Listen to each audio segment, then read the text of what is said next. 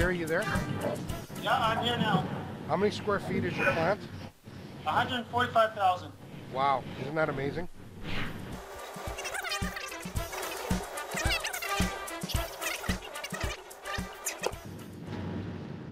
Yeah, right on. Okay. So now Peter's going to point it to the whiteboard and you're going to tell me where we're at.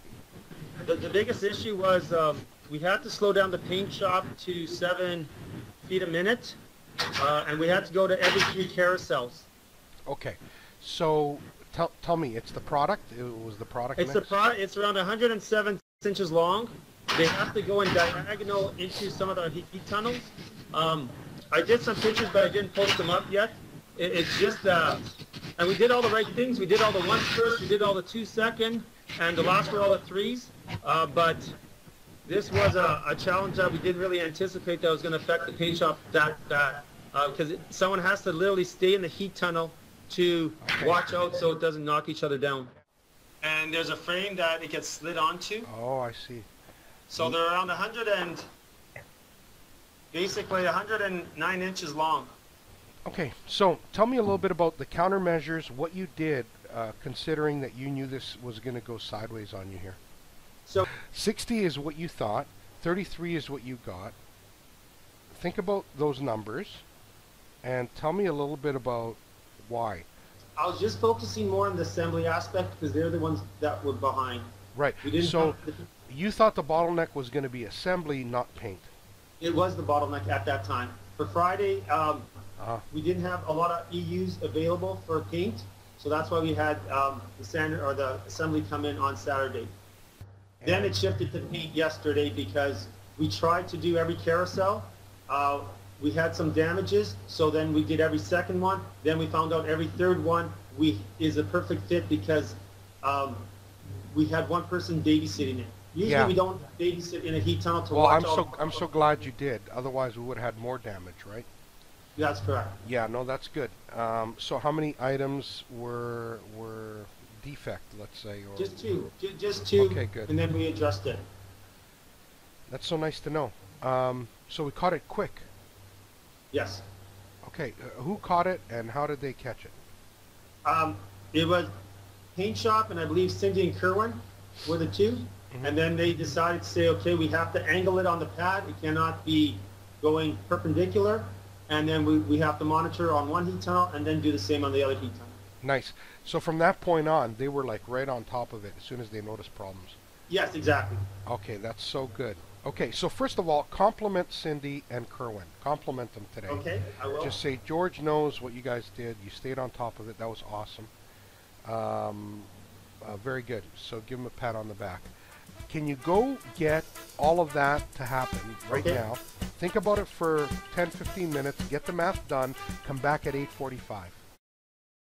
Idea now of what our standard was, what we expected to do, versus what our actual is, so that Tim can have already a pre-understanding before we get to the job close of whether we're going to make money or lose money on this. I have to document something for him. I'll do that throughout the whole job itself. It won't be just on... Okay, when can we have the documentation on paper? What day? Once everything's complete. So by the end of tomorrow, salvage should be complete, and then I should provide that for Tim. Okay. So thank you. Can you bring it to the meeting, please? Yes. Thursday. Yes. So what's going on over there? Okay, yeah, I think that's the best plan, but look it over and come back Thursday with the finalized version. Okay. All right. George, what do you have? Okay, all is good on my standpoint. I think Peter and I did a good meeting this morning. I think, Peter, why don't you talk about how it's working, you know, on a 15-minute everyday scenario. We've only done one day so far. Yeah, it was good. It was just a little quick 15-minute little webinar, 15-20 minutes. Just continuing the process, seeing where I want to be, what are the challenges that I face in the future, where I see myself, and focus on a company with more challenges. So it was good. It's nice to continue the process. Still have George there to integrate and stay on top of you, I guess, because it's important to keep that sort of dedication in yourself in line. It's easy to fall back. So it was nice. I'm looking forward to continuing it. Okay, and the other thing is, Jerry, this morning didn't have numbers. I wanted him to come to the meeting with numbers, and I think he did a good job this morning.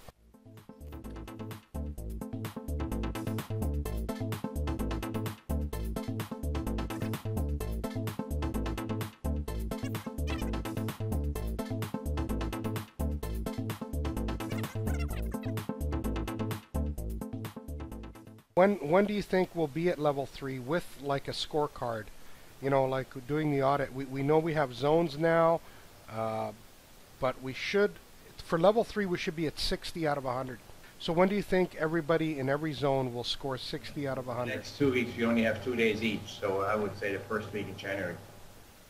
Okay, that's good. Let's do it. These guys are telling Doug that they made 38%. I run my report, which kind of captures all the labor, doesn't, like, it has to be vetted out, but it shows 22%. Thursday we got a webinar. I invited the guys to Jeff Liker's webinar on visual management at 7 a.m. And 7 a.m. they can get the team together, they can see a webinar, visual management, what it's about. It's what we don't do, and we need to do it desperately, so I want them educated on it. So, you know, if you can push them, that'd be great. Sure.